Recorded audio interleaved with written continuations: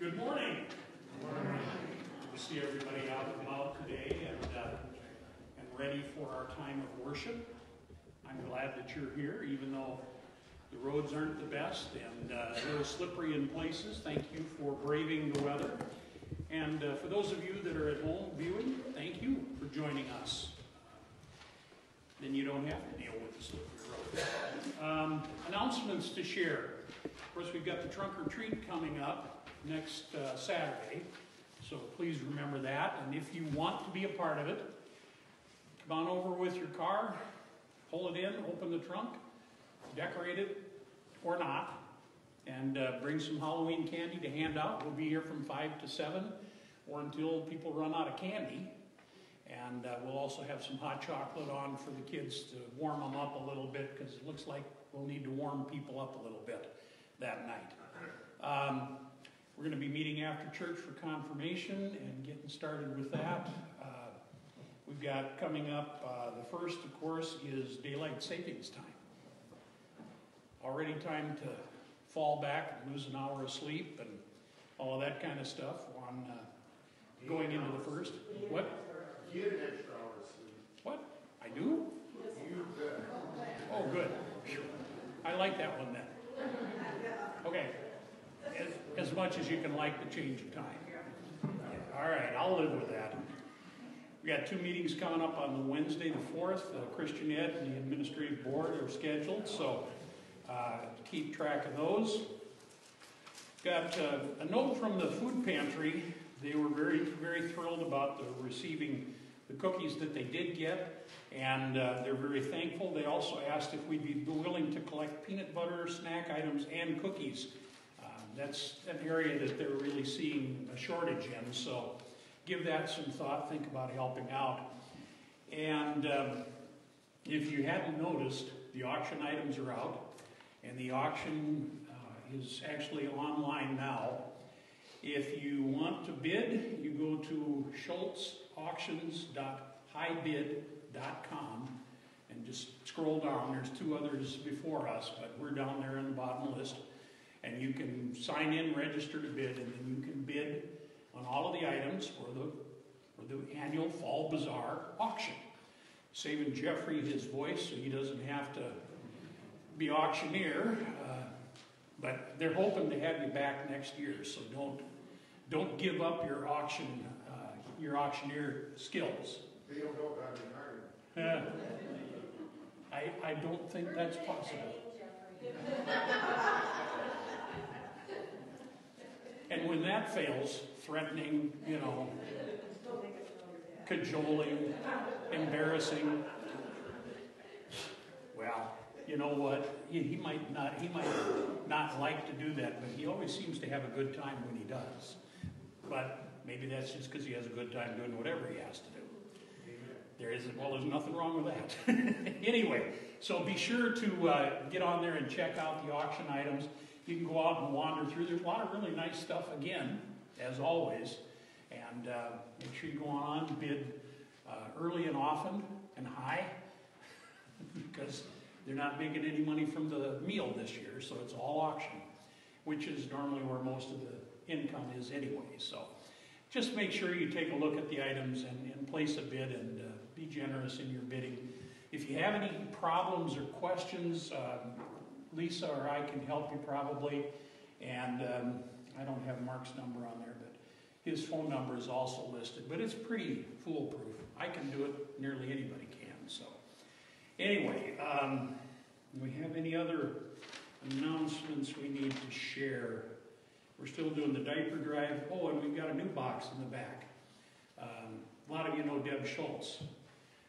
Deb Schultz has got a mission on her heart that she's been working on her own for the last year or 2.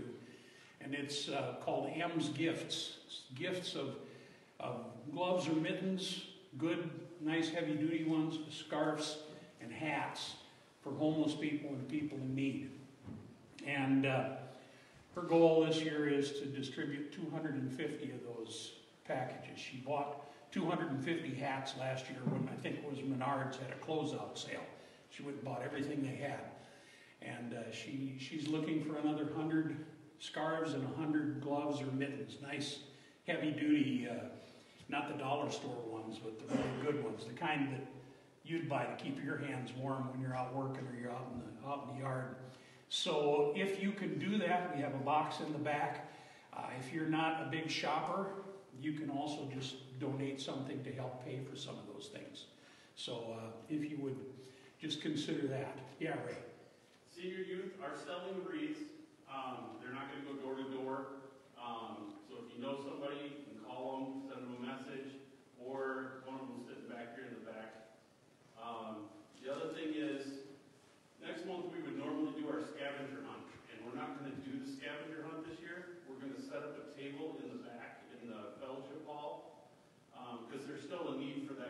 at the food pantries and stuff. Yep. There'll actually be a box there too. If you don't want to bring food, you can drop a little bit in the box, and all that'll get sent up to the food pantry. Yeah. And we'll probably have that by next week. Okay, good.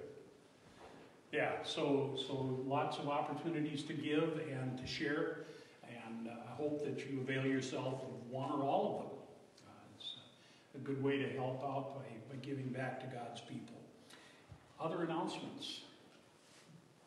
We're going to try another PPR meeting next Sunday. So PPR will meet next, the first, yeah, right after church, basically. Yeah. Okay. Well, before we do our birthdays and anniversaries, I know that Sherry's got something from UMW. Lisa would have been here, but she pawned it off on Sherry.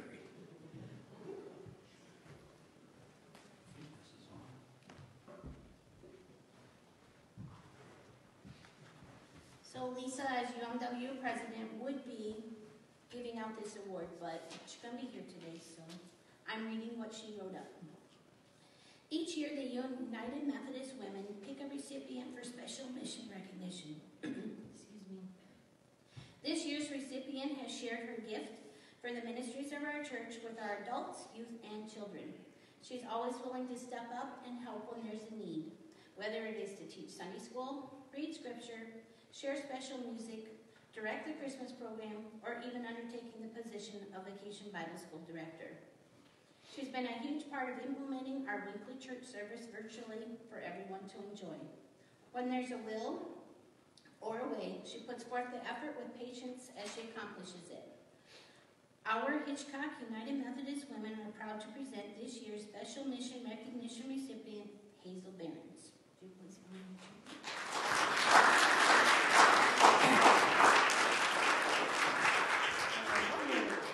I was just going to type in the name of the recipient. There you into go. the thing. You know how to spell it. Get that taken care of. Thank you very much. You could tell she wasn't really listening closely because as you listen, especially the Vacation Bible School Director should have given it away. But she had a cheat. I was kidding. I'm not going to say anything about how she pays attention. Because I'm as guilty on the other side, so not going to go there. Do we have birthdays or anniversaries, Zane? He isn't going to get to deny it, I know that. So, especially he's got his sons here, his wife, and all of his friends. They're going to make sure. Yeah, Zane's got a birthday. Anybody else got one close or coming up? Just Courtney and Landon have birthdays this week. who? Courtney's. Courtney's. Landon is on Halloween and Courtney's on the 29th. And she'll be 30. So we'll be past it by the time that comes around next week. So yeah. So Courtney and Landon and Zane. My younger brother is actually today too. All right. So we got a few birthdays. Let's sing a little happy birthday then. Happy birthday to you. Happy birthday to you. Happy birthday, God bless you. Happy birthday to you. And many more. All right. Well, let's turn ourselves to our worship and go to our opening songs. He is Lord is the first one. Stand with me if you're able and wish to as we share together in those songs.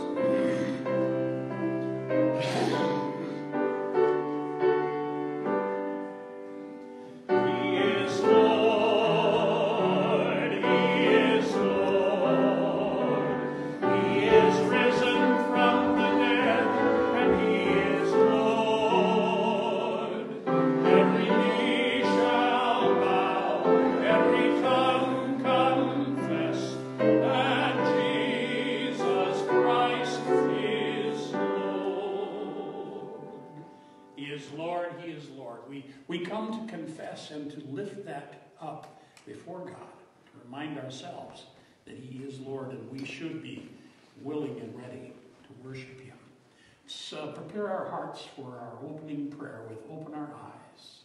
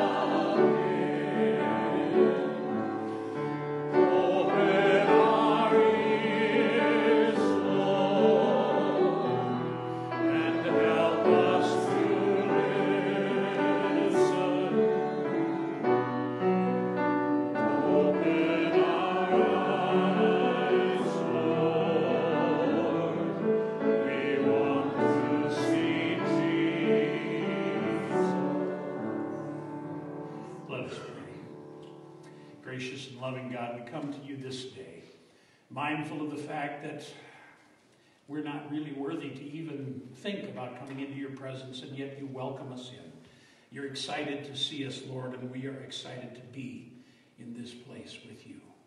And whether we're here in person or here online, we know, Lord, that you're with us. So be with us today as we worship. Let our words, our thoughts, our meditations, and all that we do be pleasing in your sight. We pray that today in Jesus' name. Amen and amen. Our opening song is a good old Fanny Crosby tune, "To God Be the Glory."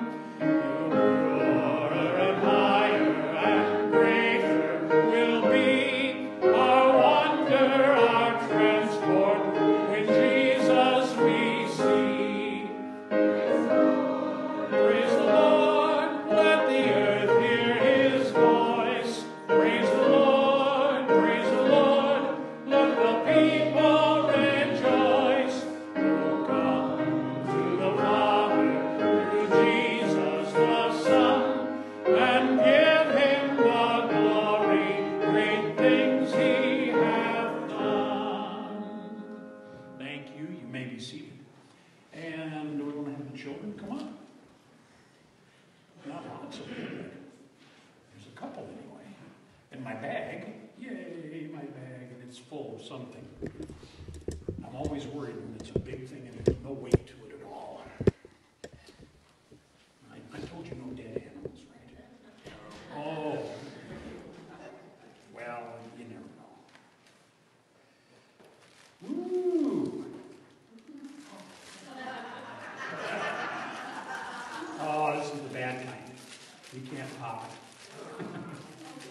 It's too heavy. No, it just, I gotta have to jump on it. Maybe put it on the floor, right, Lisa? Isn't that what you told me? Bubble wrap on the floor? She was telling me about their Halloween decorations one year. They put this on the floor to make it really creepy, and apparently it was pretty creepy. Yeah, so bubble wrap. It's kind of, it's kind of a weird thing. I don't know whoever invented it. I hope they made a lot of money from it, because it's a thing that, I don't know whoever, how would you think of this? But it's handy, right? You can wrap stuff up in it, and it keeps it pretty safe. I mean, assuming that the UPS driver doesn't jump up and down on the box or something, stuff will come pretty safe. It keeps things protected. It keeps things from getting broken or damaged. Good stuff. And, it's a pretty simple concept. Just a little bit of air and plastic. Nothing fancy. And, in a lot of ways, God is kind of like this bubble wrap for us. Now, he's not all full of air and plastic, but he protects us. He keeps us safe.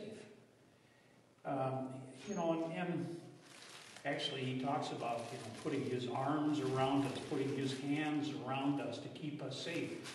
Kind of like this. When we're in God's hands, we're in God's arms. Stuff can hit us.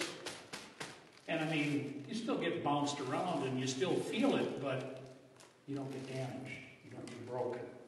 And that's a good thing, because there's a lot of stuff that bangs us around and knocks us around, and they have God surrounding us with protection, just like a big, big thing of bubble wrap to keep us safe from all of the stuff that would mess our lives up. That's a pretty cool idea, and I'm glad he does it, because even with the bubble wrap of God's arms around, I still get a few bumps and bruises from things in the world, and it's nice to know that he's there to protect us. Let's pray. Thank you so much, God, for surrounding us with your love and your protection every day. And it's kind of like bubble wrap, because it keeps us safe, but also it's better because it's your arms. It's not just plastic and air. It's you that surrounds us. It's you that loves us. It's you that keeps us safe. And we're so grateful for that. Thank you, Lord, for surrounding us with your love always and every day. Amen. And amen. Well, Maddie, are you going to do the bag next week, since you're the only other one here? And Cody made Cooper take it last week. He was so mean. Yeah. Oh, here, I gotta give him back the bubble wrap. You probably need something. All right. You're up here.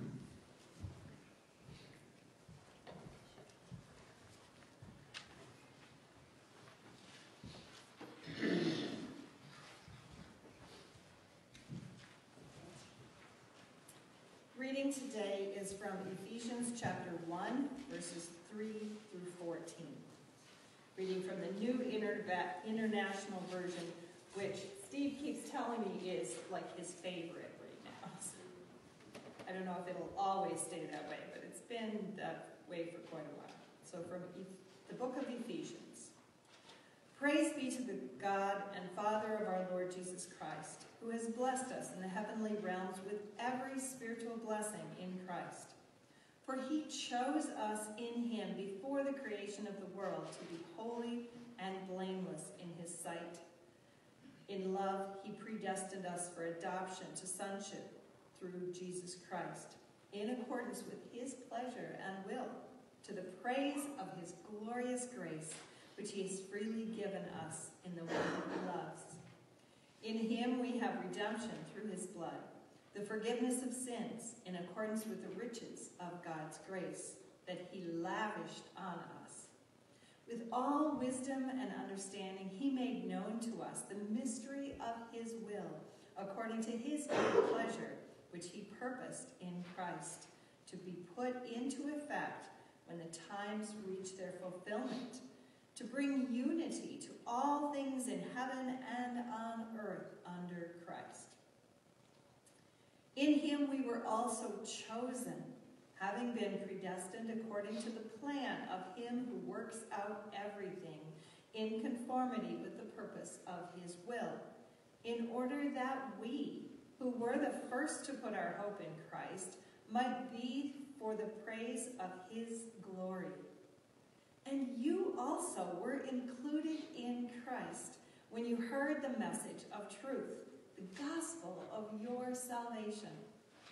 When you believed, you were marked in him with a seal, the promised Holy Spirit, who is a deposit guaranteeing our inheritance until the redemption of those who are God's possession, to the praise of his glory.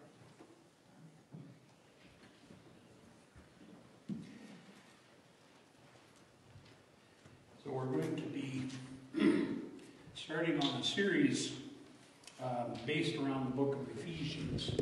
And as I've done occasionally in the past, I've got one of the videos that we have from a group called Bible Project. And this is an overview of the book of Ephesians. So if you want to just watch that as Ray runs it and enjoy the overview. Paul's letter to the Ephesians. The story of how Paul came to the city of Ephesus is really interesting. You can go read about it in Acts chapter 19. Ephesus was a huge city. It was the epicenter of worship for most of the Greek and Roman gods. And for over 2 years, Paul had a really effective missionary presence there, and lots of people became followers of Jesus. Years later, after being imprisoned by the Romans, Paul wrote this letter. The movement of thought in the letter divides into two really clear halves. In the first half, Paul is exploring the story of the gospel, how all history came to its climax in Jesus and in his creation of this multi-ethnic community of his followers. The second half of the letter is linked to the first by the word therefore. And here Paul explores how the gospel story should affect how we live every part of our life story, personally, in our neighborhoods and communities, and in our families. So let's dive in, and we can see how Paul develops all of this. Chapter 1 opens with a beautiful Jewish-style poem where Paul praises God the Father for the amazing things that he has done in Christ Jesus. From eternity past, the Father has purposed to choose and bless a covenant people. And think here, the family of Abraham in Genesis chapter 12, verses 1 through 3. And through Jesus now, anyone can be adopted into that family.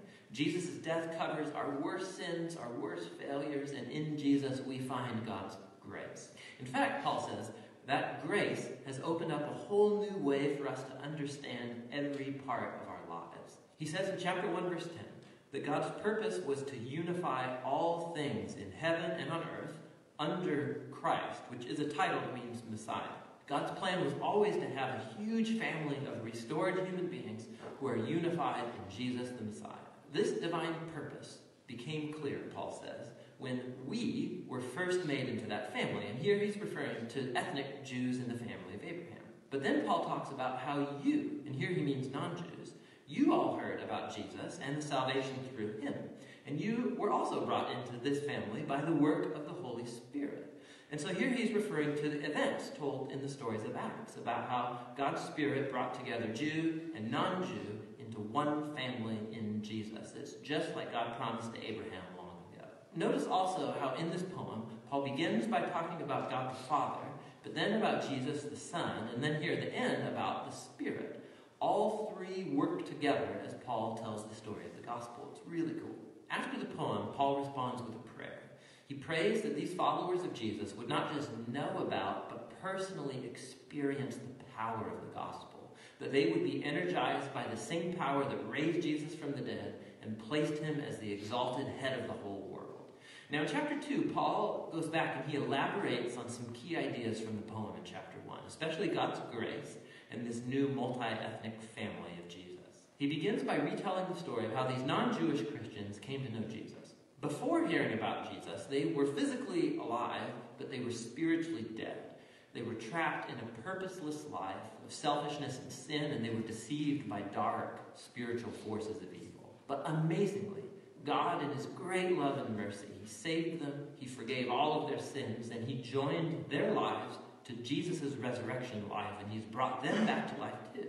And so now, having been created as new human beings through Jesus, they have the joy of discovering all of the new calling and purposes and tasks that God has set before them. Not only have they been shown God's grace, they've also been invited into a new family. Before hearing about Jesus, these non-Jewish people, they were not just cut off from God, they were cut off from his covenant people, the family of Abraham. And for a really practical reason. The commands of the Sinai covenant, they formed like a boundary line around the family. They were like a barrier that kept most non-Jewish people away. But in Jesus, the laws of the Torah have been fulfilled, and the barrier is removed. The two ethnic groups have become, as Paul puts it, a new, unified humanity that can live together in peace. So Paul goes on in chapter 3 to marvel at the unique role that he got to have in spreading this good news to non-Jewish people. And even though he's in prison, he's thanking God for the chance he's had to see this covenant family grow so huge. So Paul closes the first half of the letter with another prayer. This time, he prays that Jesus' followers would be strengthened by God's Spirit to simple love that Christ has for his people. The second half, and he starts challenging the reader to respond to the gospel story by how they live their own life story. So he starts in chapter 4 with just the everyday life of the church. The church is a big family with lots of different kinds of people, but he emphasizes that they are one. And one is a key word in this chapter. They are one body that's unified by one Spirit. They have one Lord with one faith. They have one baptism. They believe in one God. That's a lot of unity. However, Paul says unity is not the same thing as uniformity. He goes on to explore how Jesus' new family consists of lots of very, very different kinds of people. But they're all empowered by the one Holy Spirit, each using their unique talents and passions to serve and to love each other and to build up the church. And here he uses two really cool metaphors. One is building up the church as a new temple. And the second is that they are all becoming a new humanity with Jesus as the head. And this new humanity is a metaphor he's going to then run with for the next couple chapters. Paul challenges every Christian to take off their old humanity, like a set of old clothes, and to put on their new humanity, in which the image of God is being restored. And he then goes on into this long section where he compares this new and old humanity. So instead of lying, new humans speak truth. Instead of harboring anger, they peacefully resolve their conflicts. Instead of stealing, new humans are generous. Instead of gossiping, they encourage people with their words. Instead of getting revenge, new humans forgive. Instead of gratifying every sexual impulse, new humans cultivate self-control of their bodily desires. Instead of getting drunk, new humans come under the influence of God's Spirit. And he spells out what that influence looks like in 4 different ways. The first 2 have to do with singing together, but also singing alone. And this is really interesting that the first thing that Paul thinks of about how the Spirit works in the lives of Jesus' people is singing and music. The third sign of the Spirit's influence is being thankful for everything. And the fourth is that the Spirit will compel Jesus' followers to put themselves underneath others and to elevate others as more important than themselves. And Paul actually expands on this 4th point by showing how it works in Christian marriage. So you have a wife who follows Jesus. She is called to respect and to allow her husband to become responsible for her. And the husband is called to love his wife and to use his responsibility to lay down his selfish agenda and to prioritize his wife's well-being above his own. And Paul says it's this kind of marriage that's actually reenacting the gospel story. The husband's actions mimic Jesus in his love and his self-sacrifice. The wife's actions mimic the church, which allows Jesus to love her and to make her new. Paul then applies the same idea to children and parents as well as slaves and masters. Paul closes out the letter by reminding these Christians of the reality of spiritual evil. These are beings and forces that will try to undermine the unity of Jesus' people and to compromise their new humanity. And so Paul challenges them to stand firm and to put on this metaphorical set of body armor, which he describes in detail. And Paul has drawn all of these pieces of body armor from the book of Isaiah and how Isaiah depicted the Messianic king. And so now, as the Messiah's followers, we need to make the Messiah's attributes our own, since we make up Jesus' body. Practically, I think Paul means for Christians to begin to form habits, proactively using prayer and the scriptures and our relationships with each other to help us grow and mature as followers of Jesus. And that's the letter to the Ephesians. Very powerful. It's where Paul summarizes the whole gospel story and how it should reshape every part of our life story. All right. The book of Ephesians, as it shares and talks to us about becoming who we are. So if I get this thing fired up. Oh, no, it's going too fast. Now it's skipping through all of them. There you go. Who do you think you are? That's what I've titled this series. I told Hazel that I was thinking about that, and then I went back to the 60s and the 70s. Janet King, Mr. Big Stuff, who do you think you are? I'm old, so I remember watching that on Soul Train, so that's how old I am. And I decided not to use that as the theme music for this series. But that's the idea of the book of Ephesians. It's helping us as followers of Christ, as the people of God, to know who we are. Who do we think we are? The book of Ephesians is going to help us understand that and help us to kind of get that in our heads and get our heads around that. Now, the book of Ephesians is an interesting book. Even though it, to me, seems so personal and so from Paul, there's a huge group of scholars that don't believe Paul wrote it. Not that it's not right, not that it's not like what Paul would have written, but they don't think he wrote it, they think somebody else wrote it. Well, I'm not going to go into that. That doesn't matter to me because it doesn't change the message. Whoever wrote it, whether it was Paul or one of his disciples, they understood how Paul thought, and they, I think, captured who he was. But it's about finding our true identity. We all want to know who we are. As I was researching this, I ran across, and I had forgotten about this program. There's also a TV show called Who Do You Think You Are? And that's where they go and find famous people, and then they research their ancestry. And I told Hazel that, and she kind of laughed, and I said, well, yeah, obviously they pick famous people because nobody cares about my ancestry except me. And that wouldn't make much of a TV show. So they go back and they look and they search back.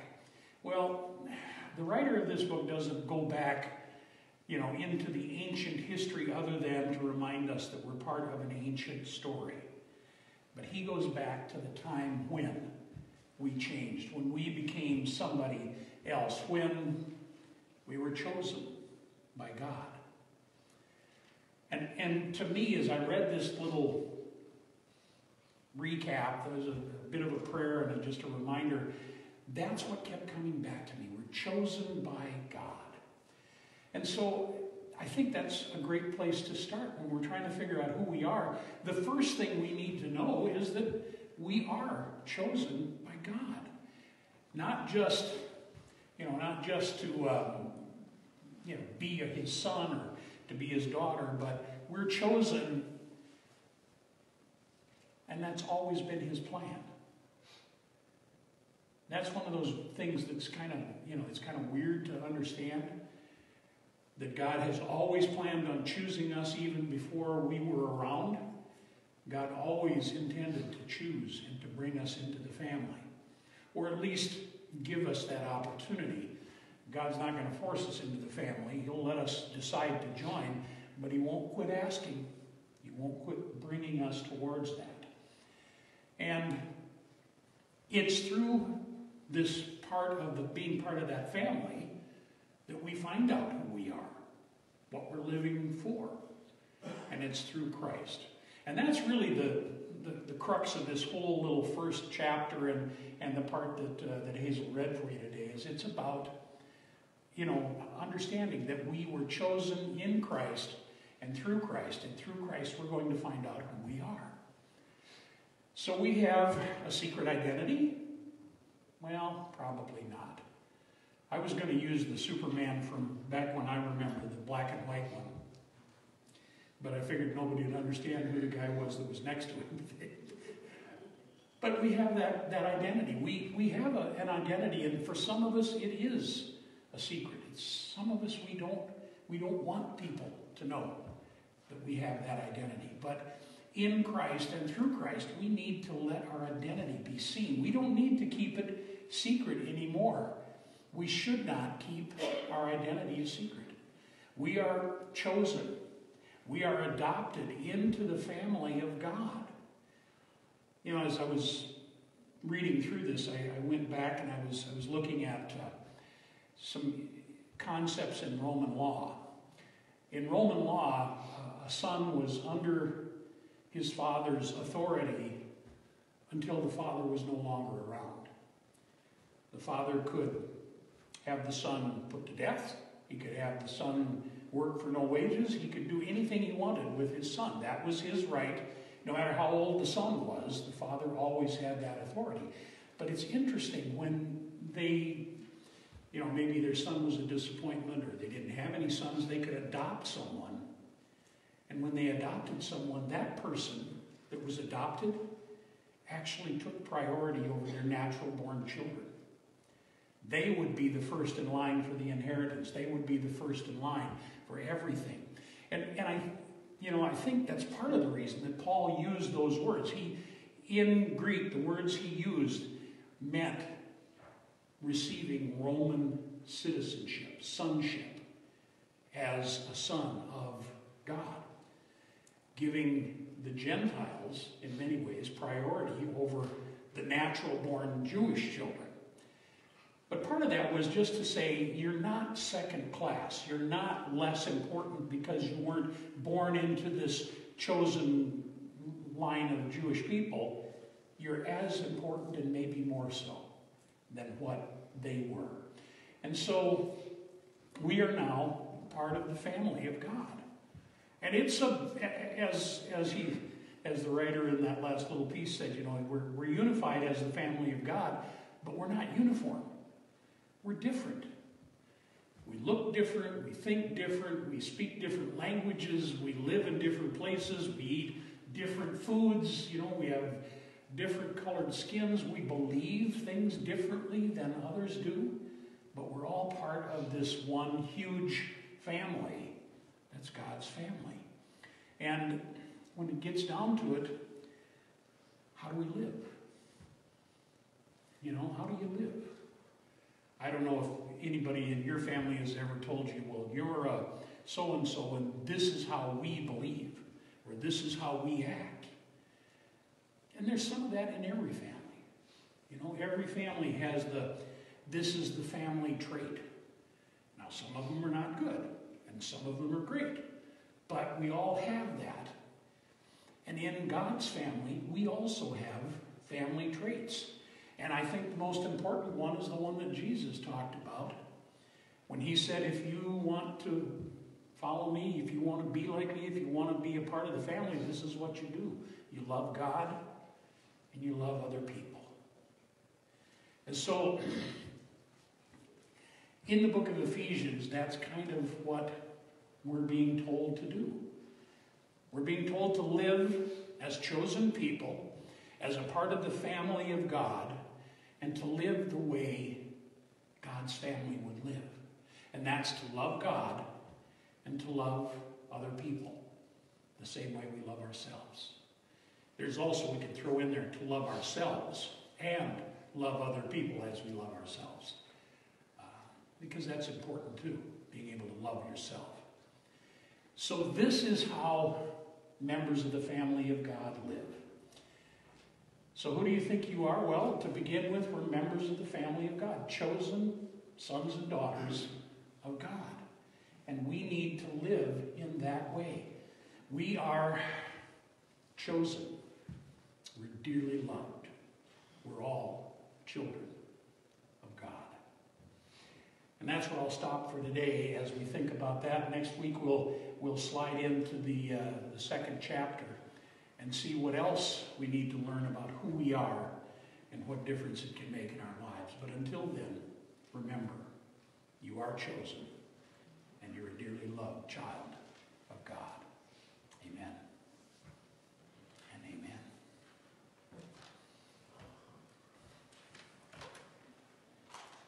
So, time for us to respond to God's Word and to look at our prayer concerns. You see the prayer concerns listed there. I did add one, and must not have got it to you, the change there. We want to add Julie Miller onto our prayer list also. She's going to be having surgery for breast cancer on Monday. And so we want to be lifting her and her family in prayers as she goes through that. Just surround her with your thoughts and prayers in this time. And of course the others that we have listed there that we've been praying for the families that have lost loved ones. We want to keep praying for them. Grieving doesn't have a schedule. And some folks, even though the passing has been quite some time ago, are still going through that. And so we want to keep lifting them up in prayer.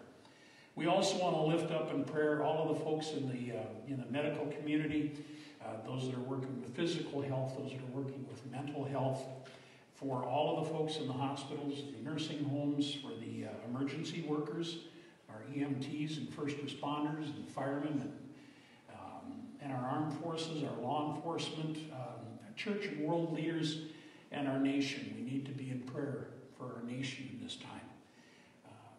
Also want you to lift up in prayer a friend of mine.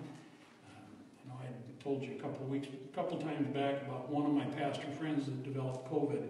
Another one has, pastor up in Candu, Rolla, and Rock Lake, which is kind of on the Canadian border almost. Wonderful guy, fabulous photographer, wildlife photographer. Finished a wedding Saturday and got home and ended up going by ambulance to the emergency room, and he's diagnosed with COVID, and so we don't know where it'll go from here. This just all happened Saturday. He was embarrassed. He had to cancel church on Sunday. And I'm sure his folks, that's the least of their concerns. So, very dedicated young guy. Young compared to me. Anyhow, his name is Rick Craig. He's just a great guy. So keep him in prayer and his family as they deal with all of the things that are going on with that. I also have one pastor friend in Bismarck who was just coming out of quarantine after she was exposed to COVID and had a very mild case of it herself. But just be in prayer. There's folks being impacted. I know right here in our area. There's also folks that are dealing with the illness, and some are more affected than others. So we want to be in prayer for that. Do we have other prayer concerns to lift up today? Lisa Haig asked for extra prayers for the Easter Star. They have been invaded with several that have COVID. Yeah, the nursing home. For the first time. Yeah. Nursing home had an outbreak of that. Yeah, that's part of the reason Lisa's not here. So.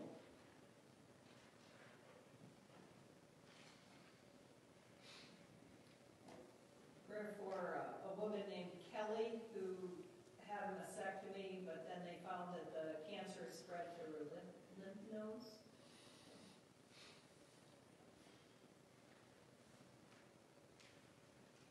Okay. Any others? Dr. Brian Bloom this week, Beckley's dad. Mm-hmm. He says Beckley's getting along pretty good. He's back to being his typical 3-year-old rambunctious kid, and they've got to make another trip back over to Minneapolis to get a sleeve fitted for him. It's healing. It's just going to take a long time. Yeah. That's good. And it's this Friday, I think they're going up, isn't it? Yeah. So continue to pray for them as they deal with all of that. They've been, as bad as it was, it worked out very well for all concerned, but it was tough there, yeah. And be in prayer for our local firefighters. Gosh, I heard fire trucks running out just the other day. I don't know where they went, but they were out in the snow and the crud, and I said, well, maybe somebody called them to come shovel. I don't know. But that'd be better than going out for the fire. But yeah, we need to be in prayer for all of the folks that are doing stuff like that, because it's hard to help with that, and when the weather doesn't cooperate, it makes it even worse. All right, any other prayers? All right. Well, let's prepare our hearts and minds then for a time of prayer with "'Tis So Sweet to Trust in Jesus."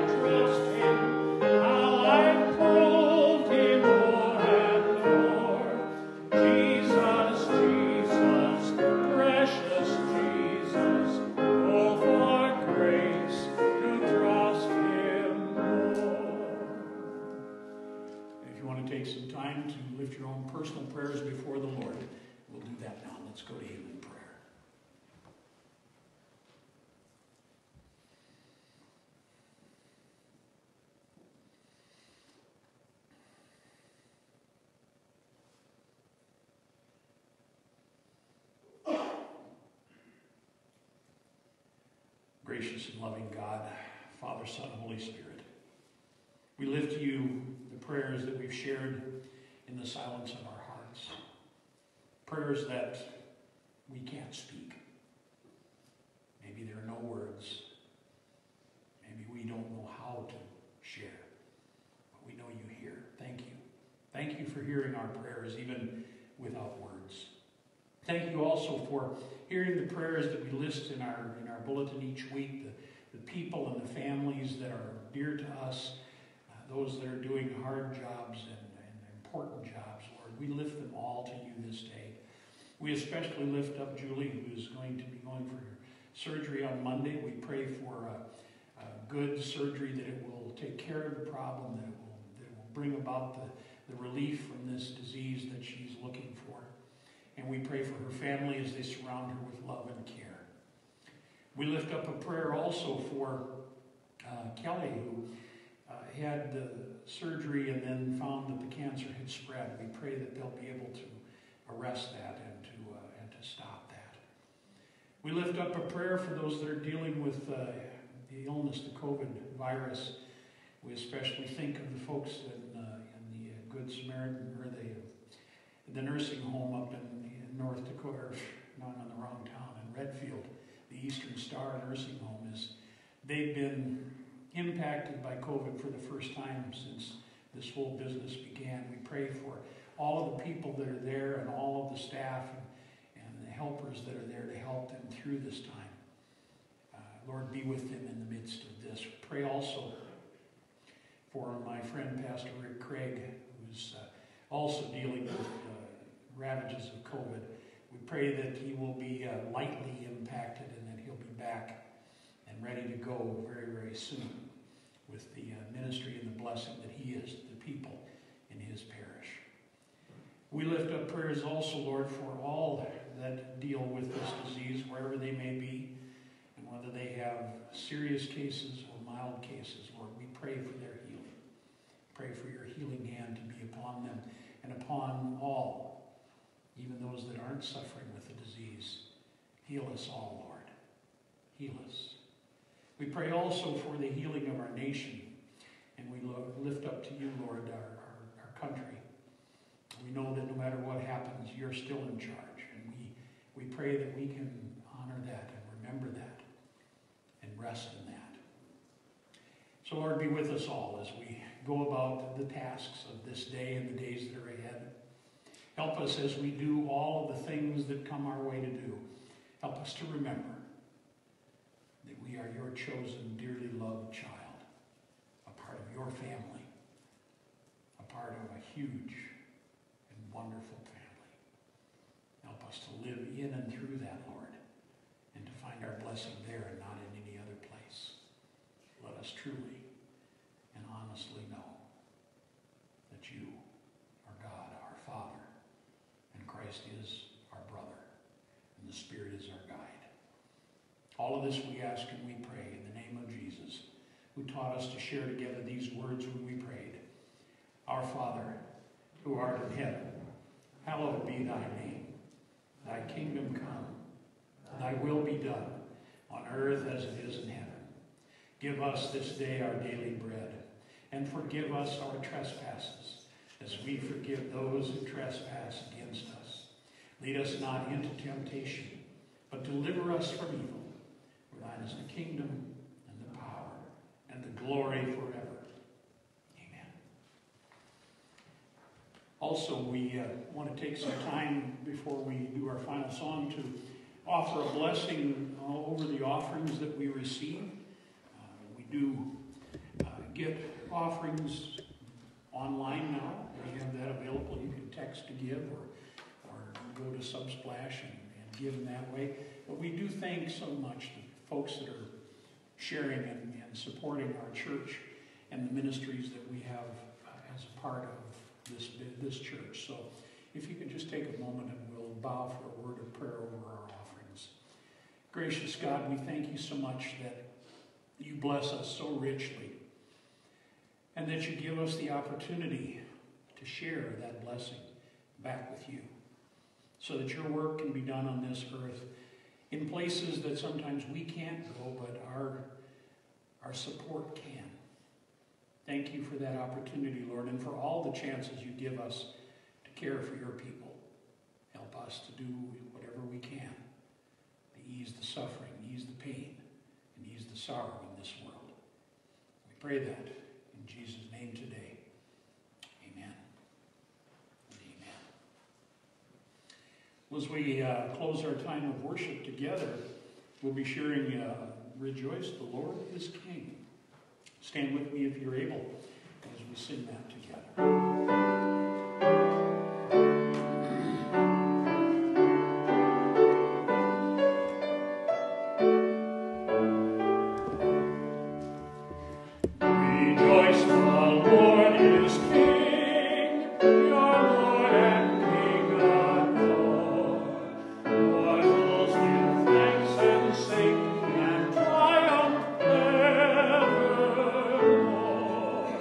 Lift up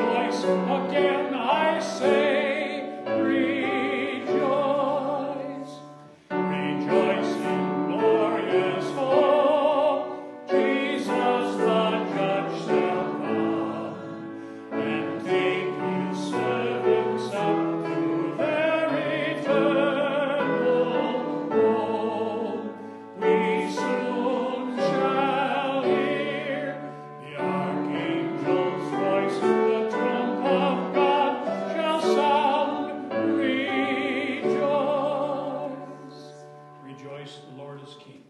We go in service of that King as we go into the world to be His family, to be His people, His children, beloved and chosen. Go and know that you are part of God's family. Amen.